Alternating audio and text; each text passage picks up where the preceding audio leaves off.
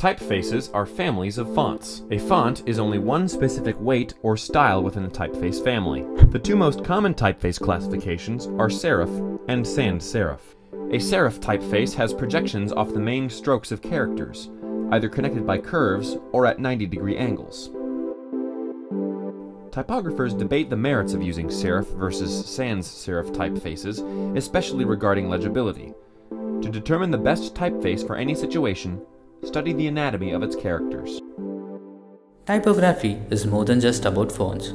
We see it everywhere. But do we notice it?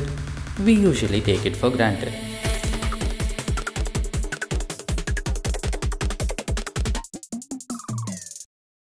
When you look around, you can notice the global brands making the switch to regional typography, realizing that the market is not just for English-speaking consumers, it is for the locals as well. But how challenging is it for a country as culturally integrated as India?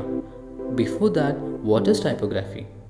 I think typography is the visual manifestation of language. It is, and if you look at typography in the technical sense, then it is a system of repeatable shapes that you can use to typeset and provide for reading. In a capitalistic mindset, it makes more sense to kind of, so that you get a much larger market base if you communicate in Indian languages. But what that can do is proliferate Indian languages in the normal mainstream world. But I think the real revolution needs to come from media and books and public works like that, not just brands that want to sell products.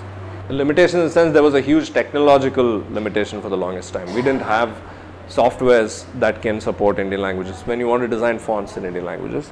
But now there are softwares that are extremely well designed and that are more open to Indian languages and all languages actually. Most Indian languages are built the same way, in the sense the systems are the same. There are letters, there are matras, vowels, consonants, sounds, half forms and stuff.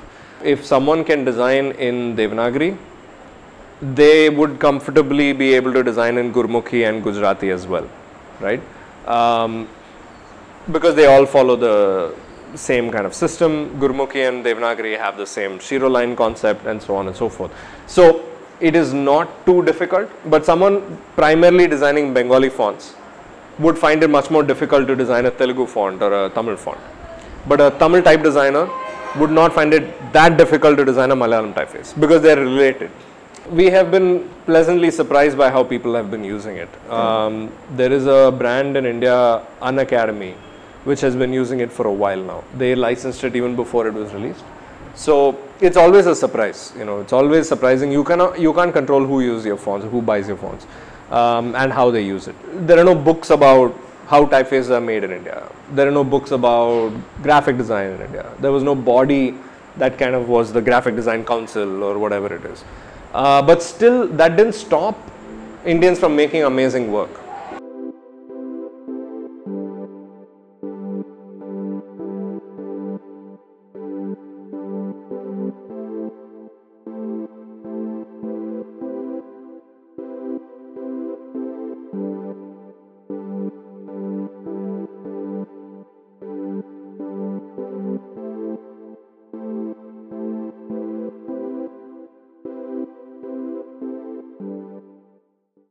So, which is very odd actually.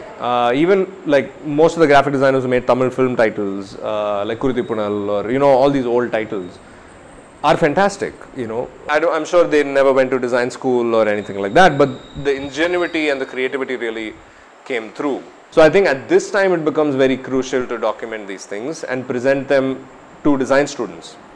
Because as a design student, I never learned anything about any Indian designers or Indian design movements or anything like that. It was all Western design. And I'm not saying we should not have knowledge of Western design. Absolutely we should. It's very important. But it should come from an Indian perspective. Because Ollie was definitely inspired by the context of India, that it has such a plural identity. If you go to Bengal, you can't read anything if you don't know those languages, but it's still India and people look like you and the behaviors are the same, the culture is very similar, but language is different. People would stop saying things like this doesn't look Indian enough. Because if we're Indians, I grew up in India, studied here, live here, so whatever I do should be Indian, right? So I want to create a situation where we don't have to be conscious about taking inspiration from India, because we're Indians, we're obviously inspired by India and doing things that look Indian. There has been a lot of growth in type design, mainly because it has now become much simpler and easier to design typefaces, and access to tools has really opened up. There are so many students involved in type design who are able to download the softwares and experiment and put stuff up online. So there's tremendous growth, and I think it's a great time to be a type designer in India. But yeah, but there needs to be a solid education for typeface design now. I think it's very important for that plurality of typeface design to exist, that there are options for different moods and little details, that you can clearly choose a typeface that works only for that context that you're working in. I think design schools, I think only one design school has a reservation. I think reservation should be opened up for all design schools, you know, and economically as well, design school education should be far cheaper, far more affordable. There needs to be an ideal design school that is not a business, that knows, I mean, people who run it know design, know people, know the constraints of India, and make it affordable and make it open. Typography அப்படிங்கிறது வந்து நம்ம எதுலேருந்தாவது ஒரு விஷயத்துலேருந்து inspire ஆகிட்டே இருக்கிறது தான். நமக்கு வந்து ஒரு ஆர்ட் ஃபார்ம் கூட வந்து ஒரு இன்ஸ்பிரேஷனாக இருக்கும். நம்ம வந்து அந்த டெக்னிக்கல் டேர்ம்ஸ்குள்ளே ரொம்ப போகணும்னு அவசியம் இல்லை. இது எல்லாமே பார்த்திங்கன்னா ஒரு ஹியூமன் அனாட்டமி என்ன இருக்குதோ அந்த அனாட்டமிக்கான அந்த சில விஷயங்கள் அதில் இருக்கும். ஃபாண்ட்ஸில் எல்லா டைப் ஃபேஸ்லேயுமே இருக்கும். நான் வந்து எனக்காக ஒரு ஆர்ட் ஃபார்மை வந்து பாப் ஆர்ட், டாப் ஆர்ட் ரெண்டுத்தையும் மிக்ஸ் பண்ண மாதிரி ஒரு ஸ்டைலை கொண்டு வந்தேன். அந்த ஸ்டைல்லேருந்து என்னால் ஒரு ஃபாண்ட் க்ரியேட் பண்ண முடியுமா அப்படின்னு யோசிச்சப்போ நான் I started creating a font. அந்த ஃபாண்ட்டுக்கு வந்து இது ஏன்னா இந்த ஃபேண்டஸியாங்கிறது வந்து ஒரு லேண்டு, ட்ரீம் லேண்டு, அதில் உள்ள கேரக்டர்ஸ் எல்லாம் ஒரு ட்ரீமியாக இருக்கும். அதனால் அந்த டோட்டல் சீக்வன்ஸ்க்கு வந்து நான் ஆர்ட் ஃபார்முக்கு வந்து ஃபேண்டஸியான்னு நேம் பண்ணேன். நீங்கள் பார்த்தீங்கன்னா என்னுடைய ஃபஸ்ட்டு ஸ்கெட்ச் வந்து வெரி ரஃப்பு, அதிலே வந்து சில அடித்தல் திருத்தல்லாம் இருக்கும். அதை நான் வந்து ஃபைனலைஸ் பண்ணும்போது இங்கில் ஃபைனலைஸ் பண்ணுவேன். Before going to digitisation I start with ink. அந்த இங்கில் வந்து பர்ஃபெக்ஷன் கொண்டு வந்துடுவேன், ஈவன் வித் நியூமெரிக்கல்ஸ். இது என்னுடைய டெக்கரேட்டிவ் ஃபாண்ட்டு. இதுக்கு வந்து நான் வந்து ஆர்டிடெக் அப்படின்னு வந்து நேம் வச்சுருந்தேன்.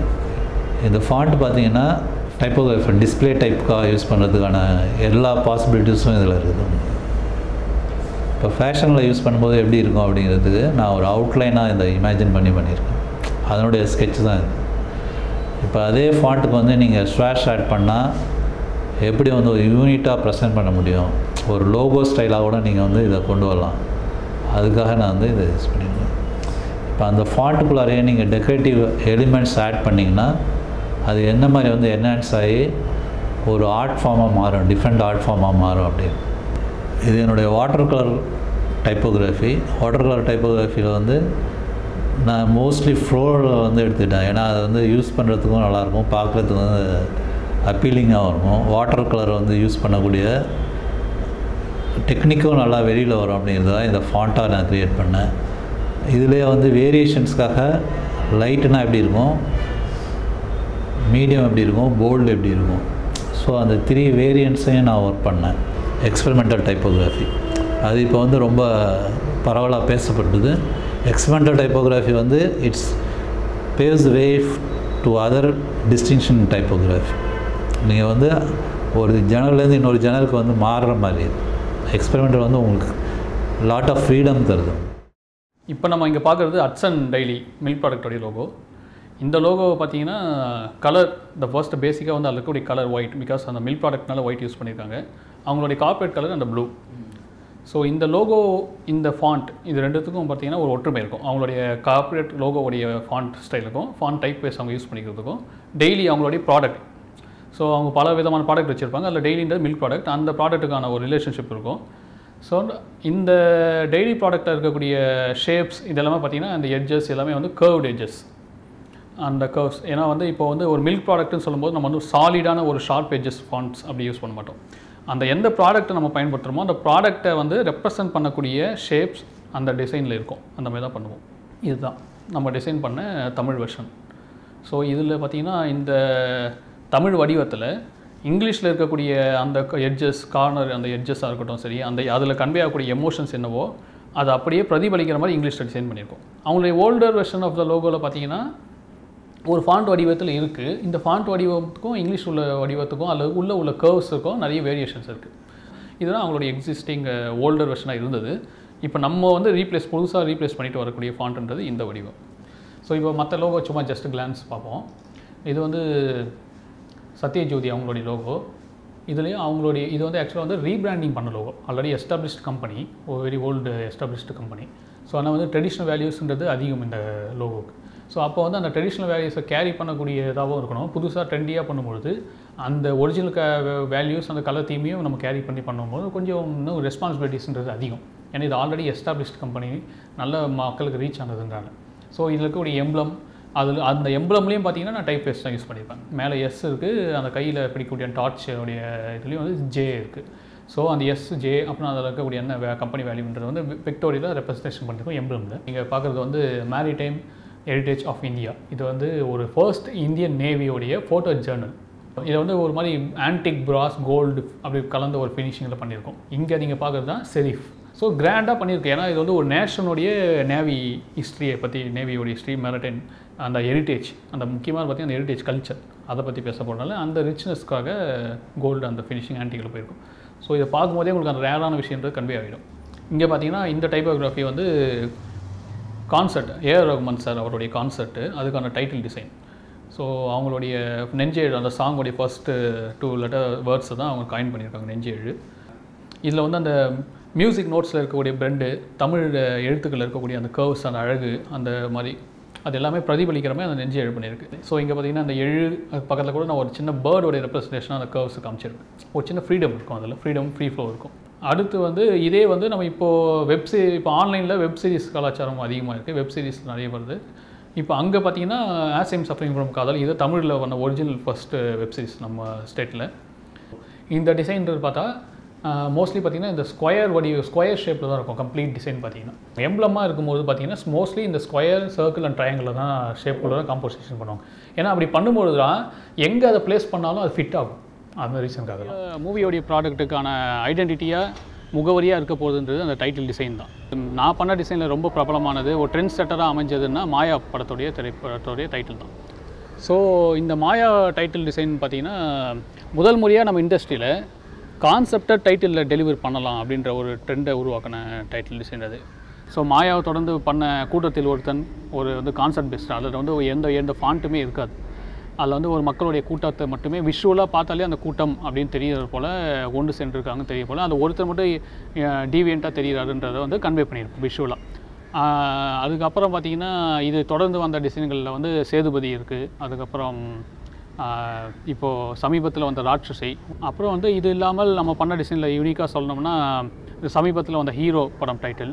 அந்த மாதிரி இது இல்லாமல் இப்போ இதெல்லாம் வந்து ரீஜனல் லாங்குவேஜ் தமிழில் நம்ம பார்த்த படங்கள், மற்ற ஸ்டேட் லாங்குவேஜ் படங்களும் பண்ணியிருக்கோம். கோஹினூர் பண்ணியிருக்கோம் மலையாளத்தில். ஸோ அதுக்கப்புறம் இப்போ சமீபத்தில் வெளியாக போகிற படம் மீக்கு மாத்திரமே செப்தா, ஸோ அது தெலுங்கில் பண்ணியிருக்கோம். மற்ற மொழி எனக்கு தெரிஞ்சிருக்கணுன்ற அவசியம் இல்லை, ஒன்லி அந்த ஆல்ஃபபெட்ஸ் என்ன இருக்குன்றதை ஸ்டடி பண்ணி அந்த லாங்குவேஜுக்கு ஏற்ற மாதிரி அதை கன்வெர்ட் பண்ணி தரோம். இது இல்லாமல் சோஷியல் காஸ்க்காக நிறைய பண்ணியிருக்கோம். அப்படி சொல்லப்போனால் அதிகமாக அதில் மக்களால் ஏற்றுக்கொள்ளப்பட்டதுன்னு பார்த்திங்கன்னா ஜல்லிக்கட்டு, மக்கள் ஸ்டூடெண்ட்ஸோட எழுச்சியாக பண்ண ஜல்லிக்கட்டில் என்னுடைய படைப்பை பயன்படுத்தியிருந்தாங்க. நீங்கள் வந்து உங்களுக்கு பக்கத்தில் இருக்கக்கூடிய அட்மாஸ்பியரை பார்த்தாலே உங்களுக்கு என்ன நடக்குது, என்ன கம்யூனிகேஷன் ஆகுது எல்லாமே புரியும். ஸோ இந்த அப்சர்வ் பண்ணக்கூடிய விஷயங்களை உங்கள் டிசைன்களில் வந்து கொண்டு வந்தால் இன்னும் நம்ம டிசைன்ஸ் வந்து நம்ம நாட்டுக்குள்ளே நம்ம கலாச்சாரம் சார்ந்து நம்ம மக்களுக்கு பயன்படக்கூடிய டிசைன்ஸாகவே அமையும்.